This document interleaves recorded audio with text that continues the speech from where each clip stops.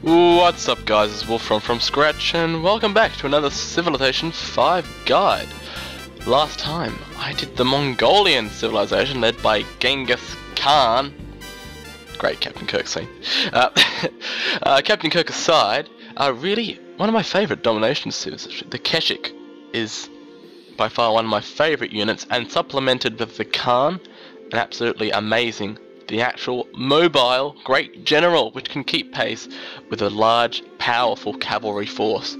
So check out that guide from last week if you want to check out Genghis Khan and Mongol terror. This week I'm doing another civilization, as you would expect. I'm doing another civ from Vanilla Civilization 5. I think I've gone past it. There we go. Doing the Siamese civ led by Ramkhamhaeng. Whatever, however you pronounce that. Into it. You are the ruler of Siam, an ancient country in the heart of southeast land. Surrounded by foes, beset by bloody war and grinding poverty, the clever and loyal Siamese people have endured and triumphed. King Ramkhamhaeng, your empire was once part of the Khmer Empire until the 13th century AD, when your ancestors revolted, forming a small Sukhothai kingdom. Through successful battle and cunning diplomacy, the tiny kingdom grew into a mighty empire. An empire which would dominate Southeast Asia for more than a century. Oh, wise and puissant King Ramkhamhaeng, your people need you to once again lead them to greatness. Can you use your wits and strength of arms to protect your people and defeat your foes? Can you build a civilization that will stand the test of time? So as you can see, Siam's special ability is Father governs children, which is referring to the king and his subjects. Father governed children involves all the food, culture and faith from friendly city-states, which involves city-states that are friendly and allied to you. What they give to you, their food, culture and faith, are increased by 50%. So practically, if a city-state gives you if a city-state would normally give you 4 culture per turn, Siam receives 6, which, as you can see, after a while, does stack up. There's another part of the special ability which is sort of acting incognito here, is that units gifted from a militaristic city-states start from you, given to you with 10 extra experience, as well as whatever barracks and armories that city-state has. This is also incognito with any luxuries from mercantile city-states give you 50% more happiness. Two little aspects which are sort of incognito in the special ability, but as you can already start to see, Siam's focus is around city-states and what they give to you. So already we can see, in terms of social policies, patronage is the way to go, and our whole strategy overall will be revolving around city-states and our relationships with them. So, their special ability out of the way, let's move to their unique building. So upon researching education, you'll unlock Siam's unique building, the Wat. The Wat replaces the university, and it retains quite similar to its original counterpart, except added to it is 3 extra culture.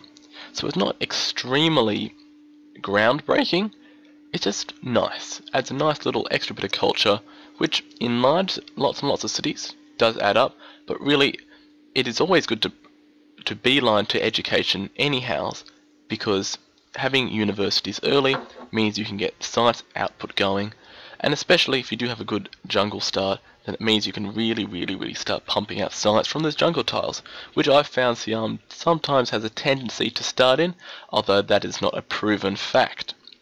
There is a little fun fact about the Wat, however. If we go into our social policies, we see legalism, where we get a free culture building. Because of the culture added to the Wat, then, for some bizarre reason, the game also adds this as a culture, thinks of the Wat as a culture building. So, in our first 4 cities, if we already have amphitheatres in all of our cities, but we don't have opera houses, for example, if we trigger legalism, then we can have free Wats, which is a nice little fun fact, nice little fun tip, which for some reason works. Don't know why, but hey, that 3 culture is good for something. So let's move on to the unique unit.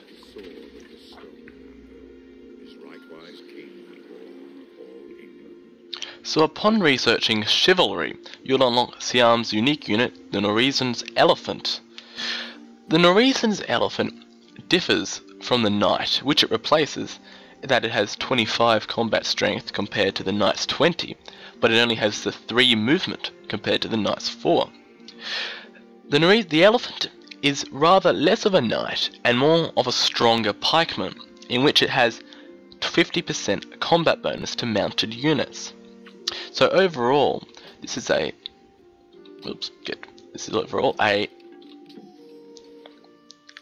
it's a tougher, faster, and a much better, more defensive pikeman than really a mounted unit, and it suits much better for a defensive strategy than a more offensive one, due to the fact that it is a cavalry unit, so it's not going to be the best for city taking, and the fact that it has less movement, and more of its specialized nature as an anti-cav unit. But as we can see, it's quite fitting. Elephants and elephants, and hey, it's got spears, which is always cool. All elephants are cool in my book, so bonus kudos. So, after we get all these, we're anime. So to summarize Siam as a whole, firstly, looking at their social policies. Siam can go wide or tall. Tall being few cities with high population, better suited to the freedom ideology, which is roughly you're gonna have roughly aim to about 6 cities, 6 to 8. 8 probably not so much, but 6 definitely. 6 at most for freedom. Or going wider, having roughly aiming 10 more to take full advantage of order. Either way, your unique building, the what, will benefit from this, and you will have a nice little culture boost. 3 culture will add up quite nicely here. The Norwegian elephant is less of a defensive unit for this aim, and it should be suited for defensive combat. Of all the social policies, as you can see I've gone for a Tradition Liberty Kickstarter, of all the social policies, patronage is a must. Regardless of what victory conditions you want, to get full advantage out of your special ability, you must go patronage. Their special ability is what makes Siam unique. If you do not take advantage of that special ability, then Siam becomes a bit unremarkable. And overall, because of their special ability, Siam's a bit of a jack-of-all-trades civilization. They're suited to lots of victories, less so domination because of their playstyle, but definitely diplomatic being probably the most suited due to their emphasis on city-states, but also cultural victory due to the increased culture given by city-states, which does, of course, add up in the end. In terms of how the AI plays, Ramkhamhaeng, I'm not even going to pronounce it, the AI Civ does not really hates warmongers. If you're playing a domination Civ, he's probably going to be the first to denounce you. However, he doesn't really focus on a diplomatic victory, preferring a cultural or scientific unit.